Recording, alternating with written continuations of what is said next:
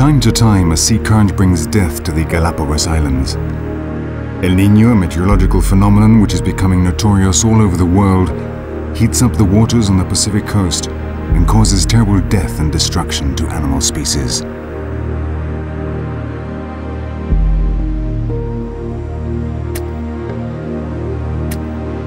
But Galapagos is not dying. The arrival of El Niño is just a part of the ancient cycle of death and rebirth, a reminder of its genesis and a repetition on an infinitely smaller scale of how life colonized these islands and transformed them into an earthly paradise.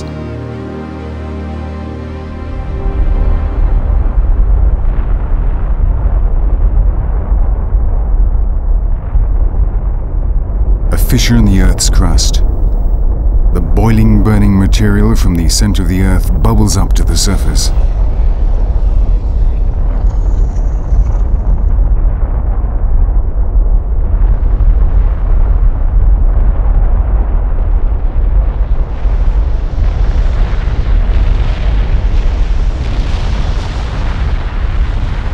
Iron, sulfur and silicon at over 1000 degrees centigrade. Something like this must have been the origin of the Galapagos Islands, but with one difference. The birth of the Galapagos Islands occurred underwater.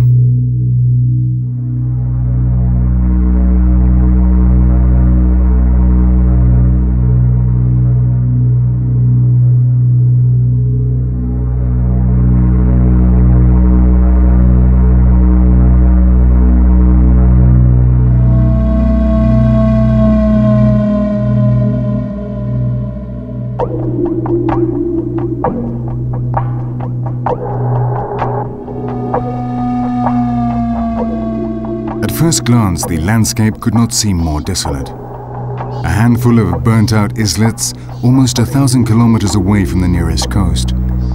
It seems impossible that life could reach this land of volcanoes, and yet from the very moment that they appeared on the surface 5 million years ago, the Galapagos started to prepare themselves to house life forms.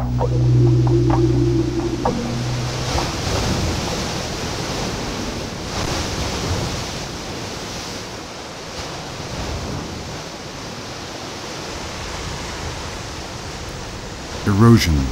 This was probably the first step. Winds and water currents broke up the volcanic rock in a gradual process in which enough level of soil was formed for a seed to germinate. The wind and the water joined forces in this job. Not only did they erode the rock and so create soil, but they also brought real specialists from the continent that accelerated the process. Algae and lichens split up the rock, forming sediments and eventually soil. Then the chain became unstoppable.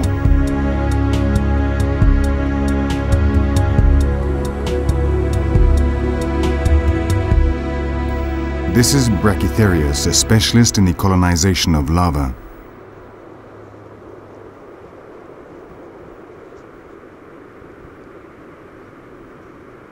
It hardly needs soil to survive, but its little roots work on the lava by fragmenting it in such a way that a path is cleared for more complex plants. But how did the Brachytherius seed reach this lava? And an even more difficult question to answer: how did animal life get here?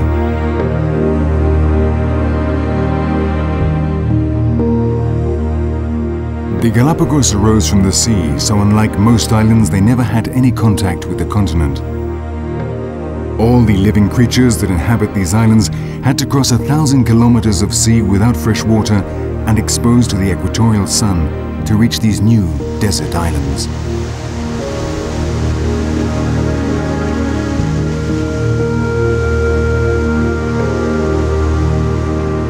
Seabirds must have been the first visitors to the Galapagos Islands. They have more than sufficient strength to arrive here from the continent, and the trade winds must have made the journey easier. At that time, the islands must have had no life whatsoever, but this did not concern them. If truth be told, it actually worked in their favor.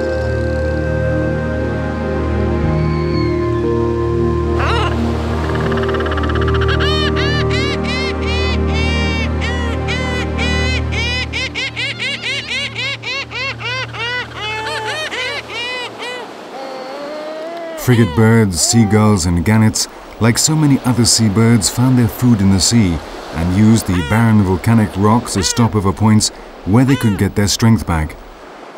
But as there were no enemies or predators from which to protect themselves, it was also a wonderful place to hatch their eggs, especially for those species that lay their eggs on the ground without even bothering to make a nest.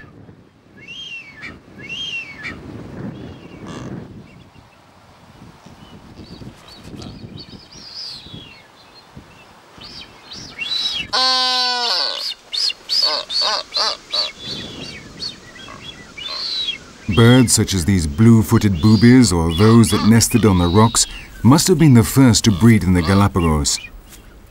In the beginning there were no trees, so birds that made their nests in branches had to wait until the vegetation became more complex.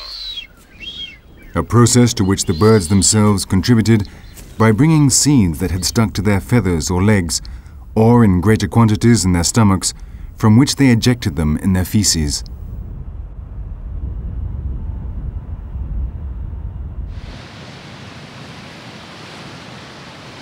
Even before the complex plant world of the Galapagos had developed completely, the first land-based vertebrates must have arrived from the sea.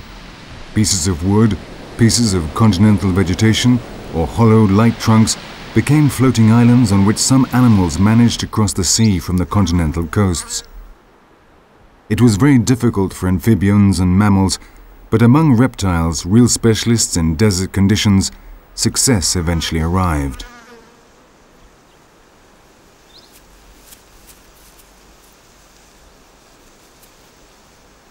Land iguanas could well have arrived sailing on floating logs. This must have been the case at first, although they only managed to colonize the Galapagos when plant life provided them with a source of food.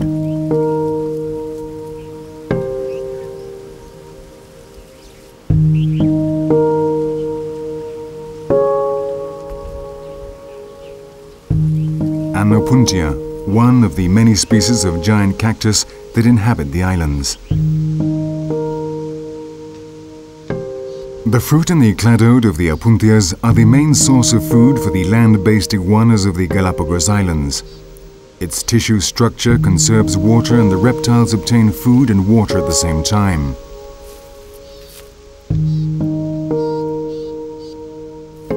The fruit contains the seeds, which are protected by sharp spines, but the iguana's scaly mouth is designed to conquer these defenses. And in the long term, the cactus also benefits. As a payment for the food, the iguanas excrete the Opuntia seeds on their travels around the islands, and so the giant cacti gradually colonize new territories.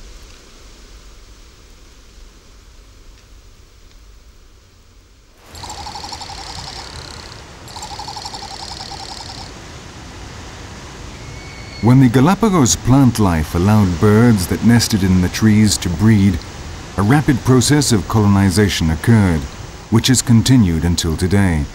And, as might be expected, the first settlers were seabirds.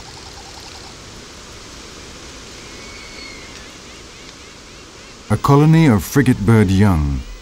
Few birds make such spectacular efforts to find a mate. In what will be the nest, the males make their gullet sacs swell up to attract the female's attention.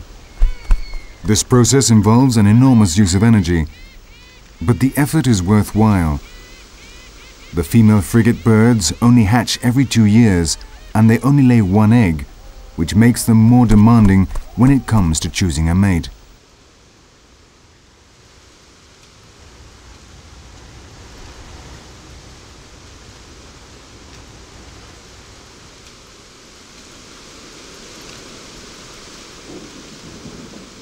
The aim of the male's display is to show the females how strong and resistant they are, 2 qualities which they will need when it comes to bringing up their small number of offspring. The only chick will take from 7 to 8 weeks to raise, and the parents will have to take turns at the work. The job is so hard that each week in the nest, the adult on duty loses 1/5 of its body weight, which means that only the strongest survive, and these are those that make the most dramatic mating display.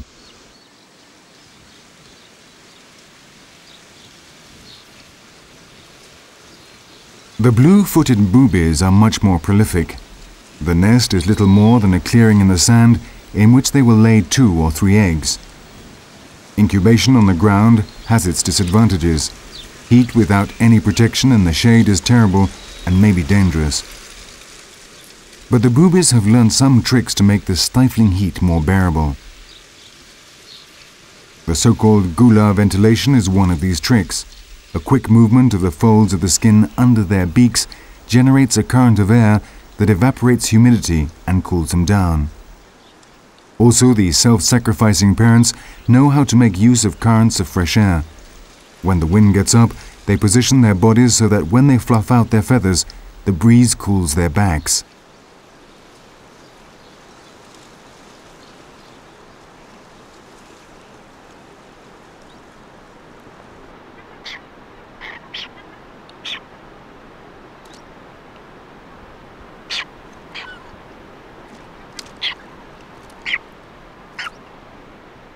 The birth of the chicks occurs in sequence, as does the laying, with a period of 3 to 5 days between them.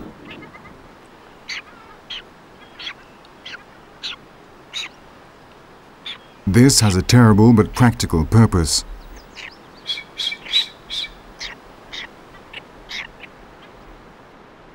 If there is a good year and there are plenty of fish, the boobies can raise 3 chicks. But if there is a food shortage, the largest chick will receive all the food and the others will gradually die off according to their size. A dramatic way of ensuring the survival of the greatest possible number of offspring.